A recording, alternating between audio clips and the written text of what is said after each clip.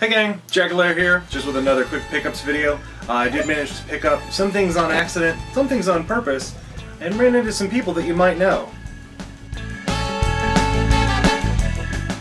Now, to start off with, let's go to the things that I picked up on accident.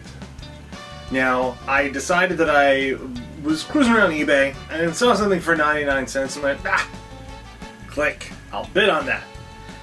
I won it. Now, my least favorite system is the Game Gear. Sorry, Game Gear, people who love it, but it just doesn't hold the nostalgia for me. It doesn't play right, and they put the wrong games on it. Now, the games that they put on it that work right are awesome. The Streets of Rage games, the Sonic games, the MotoGPs, those work beautifully. Some of these games do not. It's basically a lot of 5 Game Gear games, and it started out with Shinobi here. And this game is actually pretty good. I like the way that this plays on the Game Gear, that's just fine. Lion King, not so much. I don't like the fact that there is not a way to... The screen just seems a little too small for it. And I know that there's a Game Gear, has limitations, but it just seems like it could have... It needed a little bit more. Columns works great on the Game Gear, but it only takes up like the middle 2/3 of the screen, which I don't understand. Like there's a giant empty space over here and a giant empty space over here. Whatever. The one that actually does work very well is Castle of Illusion starring Mickey Mouse. Actually works very, very well. This is a nice game. And the most egregious of them all, and I can't even believe, I don't understand what they were thinking, is Mortal Kombat 2. Now, Mortal Kombat 2 had 5 buttons. The Game Gear has 2. So you have less than half of the buttons to be able to make anything work in this game, and it just doesn't. But that's what I picked up on accident, because I bid on something that I really shouldn't have. But, like I said, 2 of those games in there, awesome. 2 of them, eh. 1 of them, The things that I picked up on purpose, this is the Xbox carrying case.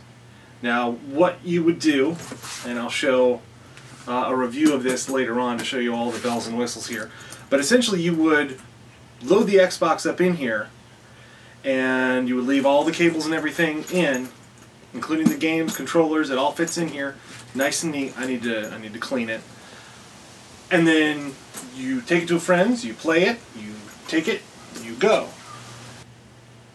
But the next thing that I picked up, I was real excited to find this. It is available for those of you who have Amazon Prime.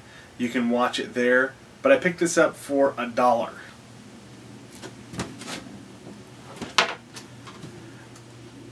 And that is Video Games Live Volume 2, the DVD.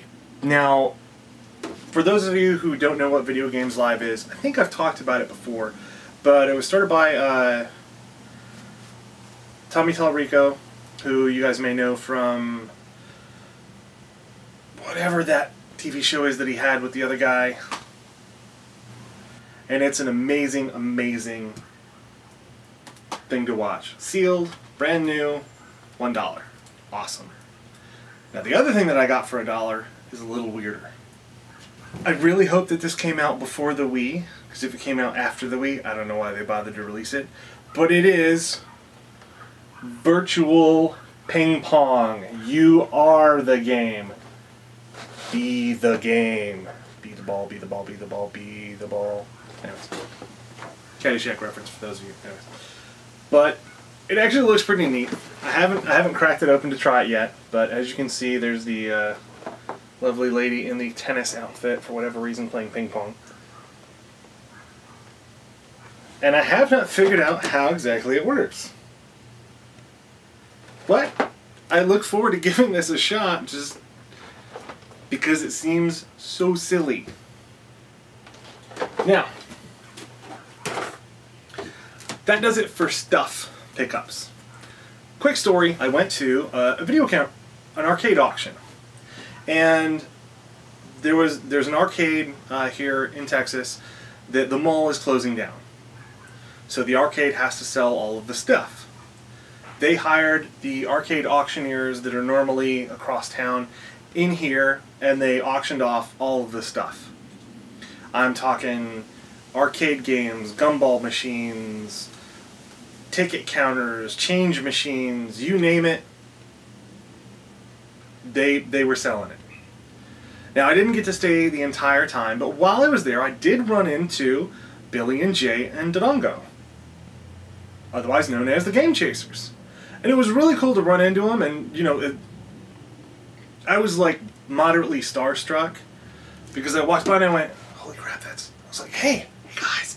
And then I was going to run off, but I ended up sitting and talking with them for about 15-20 minutes. They let me know a bunch of the cool stuff that they found, so watch their next episode, because it's going to be awesome. And then, you know, we were talking for a while, and then, like, the starstruck wore away, because I'm starstruck, and I'm like, these guys they're on the internet, they're on YouTube. And then, like, halfway through talking to them, I realized, like, wait, I'm on YouTube too. I mean, they have a sponsor, they do a lot more effort, a lot more work into their show, but that was really cool to run into them, and they're really cool guys. It was awesome just chatting with them for a while. Back to pickups. The last 5 games that I picked up, one was a gift. My wife noticed that Saints Row the Third went on sale on Steam, and she bought it for me. She also bought it for herself, and one of her other friends online has it, so we're all going to get together and play co-op. Oh my god, you're the Saints! You have to sign this for me! Anything for a fan. Hey, Josh Burke. Don't be starstruck. I'm very approachable. You want me to, sign your breasts? No. The next thing that I got is the Humble Bundle. Now, for those of you who don't know what this is a bunch of games that you get put together, and you can pay whatever you want. You can pay a penny, you can pay $1,000. Whatever you want to do in the middle there, that's what you can pay.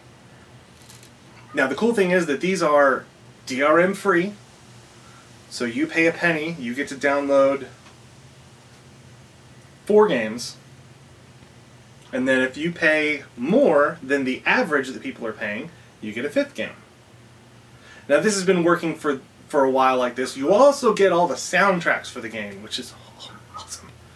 And the games this time, and you can go to humblebundle.com, and the games are, let me see if I can get them all, Limbo, Amnesia, Sword and Sorcery,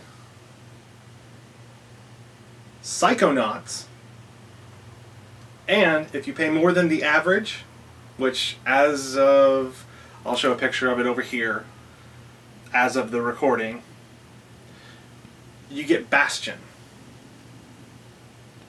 So you get 4 games for whatever you're willing to pay. $5 if you pay more than the average. Now the average is really low because a lot of people are just like, I can pay whatever I want, 1 penny. Me, I took a look at it and went, okay, Windows people are paying this much. Mac people are paying this much. Linux people are paying this much. Because it does work on all 3 of the systems. So I took a look and I went, okay, I'm a Mac guy. Screw those Linux guys. I want to pay above the average that they're paying so that our numbers look better. Petty, I know, but it got more, the money goes to the developers, to charity, and to the people who actually run the Humble Bundle. So those are the only things that I picked up. That's it. As always, thank you for watching, and play on.